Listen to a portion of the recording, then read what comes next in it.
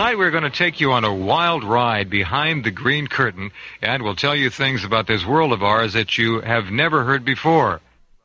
But first up tonight, the idea of a single all-powerful group of people who actually control and manipulate much of the world as we know it seems so fantastic to many Americans that they literally laugh it off. Unfortunately, according to England's most controversial author, David Icke, it is anything but a laughing matter. David Icke is about to start a major speaking tour of the United States promoting his new book entitled, "And the Truth Shall Set You Free," which has already been labeled by some international book reviews as, quoting now, the most explosive book of the 20th century because of the scope of revelations contained in it.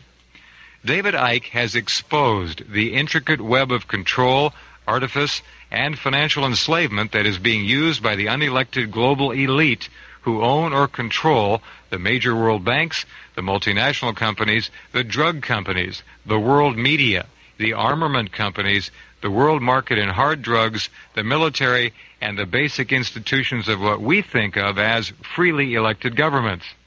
David Icke is a dangerously well-informed journalist, and he joins us now from near our nation's capital in Arlington, Virginia. Hello, David. Are you there? Hi, Jeff. Good evening.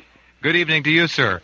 Why, David, is it so hard, and you've been doing this a number of years now, why is it so hard for the average American to understand that we are, in fact, being managed and manipulated by a relatively few super powerful individuals and multinational companies? Why is that such a hard thing to grasp? Well, I think in the end, Jeff, it's numbers. People look at, 5.5 billion people in the world, and they think, well, a few cannot control that many people. It's ridiculous. And if you're talking about controlling them physically, then that's obviously true, but it's not done physically. It's done by what I call a coup d'etat on the mind. Yes, it's by conditioning people to think the way you want them to think. And there are many techniques we can talk about in the way it's done daily. And also, preferably, getting people not to think at all. And if you can get people who are unique individuals in truth to concede that individuality of thought and behavior and expression to the point where we become a herd, or a bewildered herd, as the human race has largely allowed itself to become, then suddenly we're into the area of a few being able to control the world. I was in Wiltshire, not far from where I live, a couple of years ago in England, and I was on this big hillside, and there were hundreds of sheep across the hillside. And I was just enjoying the day, nice sunny day, and along came the farmer in this pickup truck, parked it, got out, stood on his stick, and virtually did nothing else. He just stood there. The moment he did that, one or two of the three of the sheep started to move in a certain direction, almost by a trigger. It's obviously happened every day. Within minutes, I was looking at Exodus with hundreds of sheep following these two or three that started the movement. And those few sheep that didn't immediately conform to that, they were given the extra dose of fear with the sheepdog. And in minutes, this combination of the bar mentality, as I call it, just not thinking, just taking what you're told to be true, and the fear mentality, which keeps a lot of people that know what's going on quiet. That combination had rounded up this herd of sheep in a few minutes. It's an extraordinary sight. And as I watched that, I realized that it's this combination of the bar mentality and the fear that actually allow the few to control the world. And they do it through the pyramid structure. I mean, what I find with people is once they see that it's possible for a few to control the world because of the structure, suddenly they begin to look at the news and see not only is it possible, but it's happening. And just very quickly, if you take the pyramid, every organization in the world today virtually is a pyramid. At the peak, you've got a tiny, tiny few people who know everything there is to know about the organization, its agenda, where it's really going, and what it's really meant to achieve. The further you come down from the peak, you're meeting more and more people who know less and less and less about what the organization's really about. They only know their tiny part in it, compartmentalization. Exactly, sure. And so the bank, every bank is a pyramid, and the banks are part of a banking system pyramid, which has its own peak. At the top of that banking system pyramid, all the major banks are the same organization. Same with the intelligence agencies. At the peak of their pyramid, Mossad is British intelligence, is the CIA, is German intelligence. So it is with the media and the multinational corporations that fuse into one pyramid peak of the global pyramid, which encompasses all of these individual pyramids. And up there's maybe, I don't know, it's speculated largely of around 13 families, 13 people, heads of those families that actually run the whole shebang and pervade down the pyramid the policy that's pushing us further and further towards centralization of global power. I like what you said earlier, to condition them not to think at all. And that's really the big illusion here, is to give people the physical freedom and yet take away their active thought processes by keeping them anesthetized with media, with drugs, with toys, with diversions. To condition them... Yes. And the truth shall set you free. I'm just trying to find it now. I quote from another author right at the start, which sums up what you're saying absolutely brilliantly. It's for a quote from Michael Timothy in the Anti-Intellectual Ethic. It says, "We are actively discouraged from thinking constructively and questioningly, and once an individual has accepted the numb acquiescence so encouraged, an insidiously vicious circle has successfully been promoted." And this is the key line. "Another rather convenient result of such a situation is that people who don't think constructively and questioningly don't even realize that they don't." Amen. I meet a lot of people who think that they're streetwise about the world, and they think because they work in universities and they work in the intellectual areas, they must know what's going on. Well, if they work in the universities, they're going to be the last people to know what's going on. Isn't that the truth? Keeping that knowledge out of the public arena is fundamental to this control. It's amazing, isn't it? We have some organizations that are bandied about the alternative media quite a bit. A lot of Americans who endeavor to become informed, which unfortunately isn't a large enough segment yet of this society. But we've heard of the Bilderbergers, the Council on Foreign Relations, the Trilateralists, and all of that. The mainstream media, of course, if it ever does mention those groups, dismisses them as some sort of men's social club. In point of fact, these are three of the major arms of this global elite that does administer much, at the very least, David, sets the tone of the basic tenor of our lives. Now, let's talk about these three groups, and then we're going to talk a little bit about secret societies. I want to set up the power structure. Group as well, because I don't want to leave Britain out of this, because Britain has been manipulating the human race well before the United States was even formed. There's one called the Royal Institute of International Affairs, which is the British version of the Council on Foreign Relations. They're actually the same organization. All of these groups are. They've just got different names on the shop front. Yes, the RIIA. You know, you're right. We Americans tend to look at Britons with respect for this reserved civility, when in point of fact, and you're not the first to say it, the British have been, with a capital R, ruthless in their domination. Have they just, Ruthless. Yeah. All right, let's take these groups, if we can, David, Icke, one by one, and just have a little fun with assaying who they are, what they are, and when they were set up. Let's start out with the Bilderberg group.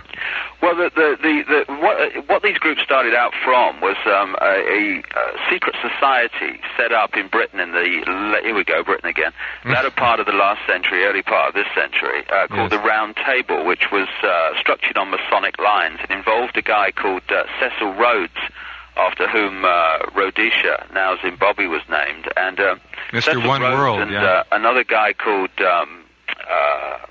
Alfred Milner, a banker linked to the House of Rothschild. This little lot were involved in the Boer Wars in South Africa, when a guy called Lord Kitchener, who's very famous in British history. He's a butcher, wasn't he? Set up the first concentration camps. I mean, the idea that Hitler set up the first concentration camps, the British showed him how to do it in South Africa. Exactly.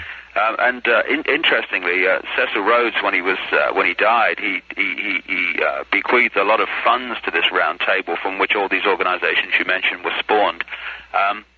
And some of his money was to set up something called Rhodes Scholarships at Oxford University, where students would be brought from around the world, highly selected people, who later, amazingly, what a coincidence, end up in positions of power in the world. And of course, the most famous Rhodes Scholar in America currently is Bill Clinton.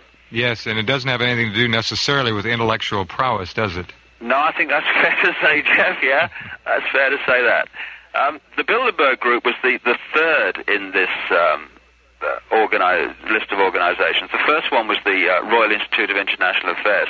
What happened was that the British elite members of the Round Table, they met at the Hotel Majestic in Paris in 1919 while the Versailles Peace Conference was going on after the First World War. Mm-hmm. And the elite British members of the Round Table just happened to be, nothing to worry about, the major players in the British war cabinet during the First World War.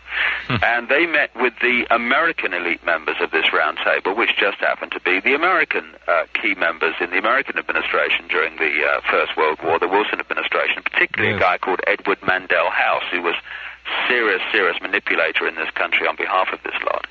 And they decided they were going to set up offshoot organizations around this central core Round Table secret society that would push on this plan of creating world government, world central bank, world army, and world currency, enforcement, and what have you. Enforcement, so to speak. Yeah, manipulating us towards more and more centralization of power by creating events and then offering the solutions to them, basically. And the Royal Institute of International Affairs was the first one that was set up in 1920 in London. And just as, you walk down the high street and you see loads and loads of different names over the shops, but when you look at it, actually, it's the same, very few organizations own the lot. So these organizations I'm talking about now are actually the same force with different names. In 1921 came the American version of the Royal Institute, and that was the Council on Foreign Relations. The Rockefeller Empire fundamentally involved on the American side in this. And the Royal Institute of International Affairs, its main role is to manipulate British domestic, but particularly foreign policy. And the Council on Foreign Relations is there to do the same in the United States. Okay, we're going to have to take our first break, David, coming up on that very quickly. Let me just recap what we've done so far. We've talked about the Round Table Secret Society that really came into its own power-wise after the First World War.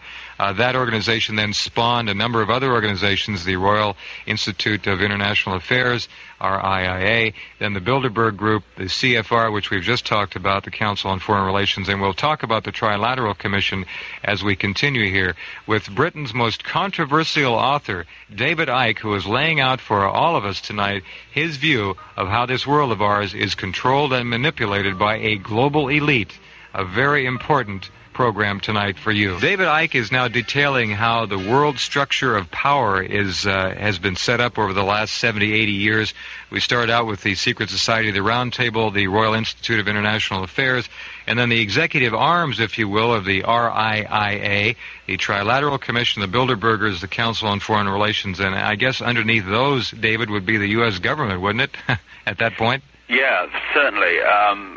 Interestingly, the Council on Foreign Relations was set up in 1921, and since that time, every president of the United States, bar Ronald Reagan, as I understand it, but he wasn't actually president, George Bush was. George Bush was the first president to have 3 terms in office in truth, if not in official reality. And everyone but Reagan since 1921, when it was set up, has been a member of the Council on Foreign Relations. You can't get into the major posts, in some of the major posts in America, without being in the Council on Foreign Relations. Like Chairman of the Joint Chiefs of Staff, Colin Powell, is a member of the CFR, and so is the stream of his predecessors. And then after that was set up, along came the Bilderberg Group, which I think is the most influential at the moment. And of course, that again involves, like all these other groups, the major people in positions of power in the world. These groups are used higher up the pyramid that I talked about earlier by the people in that peak to actually put their representatives or their stooges, frontmen, into these positions of power. For instance, the Bilderberg Group was set up in 1954. Its first chairman was Prince Bernhard of the Netherlands, who was a member of the SS before the war, according to many published works, worked for German intelligence during the war, and then became a major shareholder of Shell Oil after the war. Hold on, David. We have to take a little pause here. So the Bilderberg Group, founded in 1954, amazing succession of power agencies put together by this original group. Well, actually, it was a European-American operation. What I've exposed in great detail in And the Truth Shall Set You Free is how the European community, which became, of course, the European Union now, effectively a centralized superstate in Europe, was actually set up partly from America, with great American influence and tremendous British influence as usual as well. And the people that set up the European community, which was there, and as it's turned out, to centralize power in Europe politically, economically, and on all the other levels. There was a guy called Joseph Ratzinger who worked with Prince Bernhard to set up the Bilderberg Group, and he was a fundamental force. Indeed, this is accepted in conventional versions of history. He was a fundamental force in setting up the European community. So effectively, the same people did both the Bilderberg Group and the European community, and the manipulation of European governments to form this. It is a superstate now. I mean, yes. I come from Britain. I see it all the time. European law overrides British law. Really? When the central bank in Europe comes into fruition and the currency, single currency, we've already signed something called the Maastricht Treaty. This is not for negotiation. We've signed this.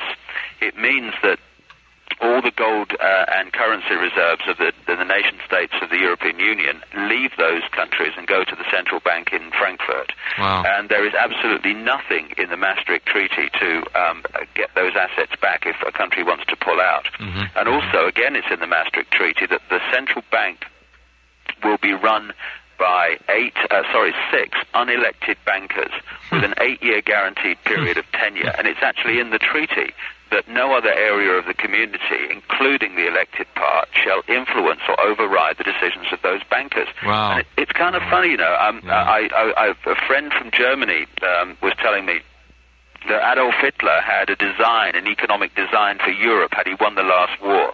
And it's a very long German name, but it translates into English as the European Economic Community. So he got what he wanted, even though he didn't win the war, because that's exactly what's happening now. Far from And the Bilderberg Group, which is where the relevance of that group comes in terms of this European Union, yes. has been manipulating that situation since its formation in 1954.